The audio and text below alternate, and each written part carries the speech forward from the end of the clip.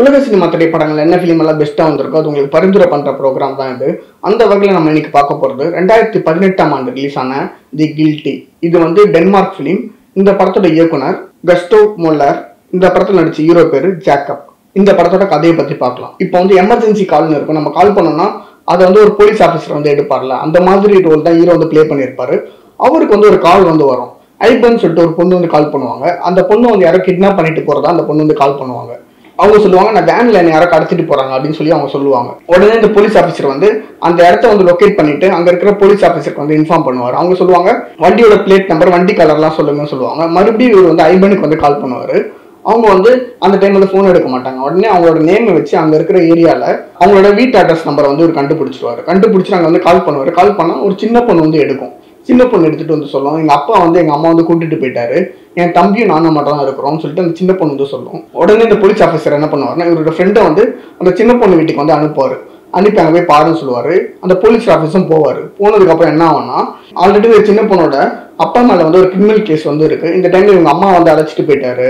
அப்புறம் பார்த்தா இந்த சின்ன பொண்ணோட தம்பி வந்து அந்த இடத்துல வந்து செத்து கிடப்பான். இப்போ இந்த பொண்ணு வந்து யாரு கடத்துனா, இந்த சின்ன பையன் வந்து யாரு கொலை பண்ணா, இந்த போலீஸ் ஆஃபீஸர் வந்து யாரு அப்படின்றது தான் கில்ட்டி படத்தோட ஸ்டோரி. ஒரு சீட்டு நுனியில உட்காந்து ஒரு த்ரில்லர் படத்தை நீங்க பார்க்கணும் அப்படின்னு நினைச்சீங்கன்னா இந்த கில்ட்டி ஃபிலிம் வந்து உங்களை அந்த மாதிரி கொண்டு போய் உட்கார வைக்கும். இந்த படத்தோட ட்ரெய்லர் லிங்கை நான் டிஸ்கிரிப்ஷன்ல கொடுக்குறேன், நீங்க கண்டிப்பா பாருங்க. இந்த படம் வந்து ஒரே ஒரு ரூம் வழியா வந்து எடுத்திருப்பாங்க. இப்போ நான் உங்க ஸ்டோரி சொன்னதால நிறைய கேரக்டர்லாம் போன்ற மாதிரிலாம் இருக்காது. இந்த படம் வந்து ஒரே ஒரு ரூம் வழியா தான் எடுத்திருப்பாங்க.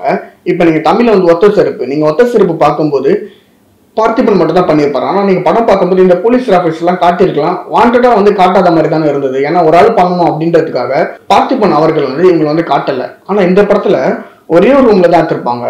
கொஞ்சம் பேர் தான் காட்டியிருப்பாங்க, ஒரு ஆள் தான் மெயின் கேரக்டர். ஆனால் வந்து உங்களுக்கு சஃபிஷியண்டா இருக்கும், இதுதான் உங்களுக்கு கரெக்டான விஷயம் அப்படின்னு சொல்லிட்டு தோணும்.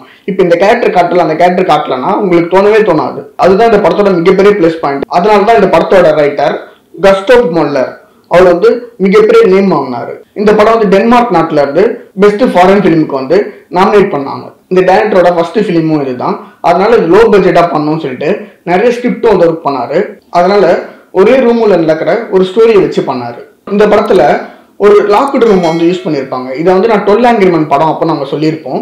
12 Angry Men படத்தை நாங்கள் ரிவ்யூ பண்ணியிருப்போம். அதோட லிங்க்கும் நான் டிஸ்கிரிப்ஷனில் கொடுக்குறேன், நீங்கள் பாருங்க. என்னன்னா ஒரு ரூம் வந்து லாக் பண்ணி இருக்கிற மாதிரி இருந்துச்சு, அது உங்களுக்கு க்ளோஸ்டு விஷுவல் இருந்துச்சுன்னா உங்களுக்கு என்ன ஃபீல் வரும் அப்படின்னா, நீங்கள் வந்து எக்ஸ்ரே எடுக்க போறீங்கன்னா அந்த ரூம் ஒரு க்ளோஸ்டு ரூமாக இருக்கும். அந்த ரூம் உள்ள போனால் நம்மளுக்கு ஒரு சின்ன பயம் வரும்ல, அந்த பயம் வந்து இந்த கில்ட்டி படம் பார்க்கும் போதும் வரும். இதே எஃபெக்டை வந்து ஃபர்ஸ்ட் யூஸ் பண்ணது வந்து 12 Angry Men படத்துல தான். அதே எஃபெக்டை இந்த கில்ட்டி படத்துலேயும் வந்து யூஸ் பண்ணியிருப்பாங்க. இதே மாதிரி ஒரு நல்ல ஃபிலிமோட நெக்ஸ்ட் எபிசோட்ல பார்க்கலாம். நன்றி, வணக்கம். பொன்னியின் செல்வன் நாவலோட சினிமா திரைக்கதை புத்தகமா வெளியாகி இருக்கு. உங்களுக்கு அதை வாங்கி படிக்கணும்னா அமேசான்ல பொன்னியின் செல்வன் ஸ்கிரீன் பிளேன்னு டைப் பண்ணுங்க, அல்லது நாங்க டிஸ்கிரிப்ஷன்ல லிங்க் கொடுத்துருக்கோம், அதை கிளிக் பண்ணி பாருங்க.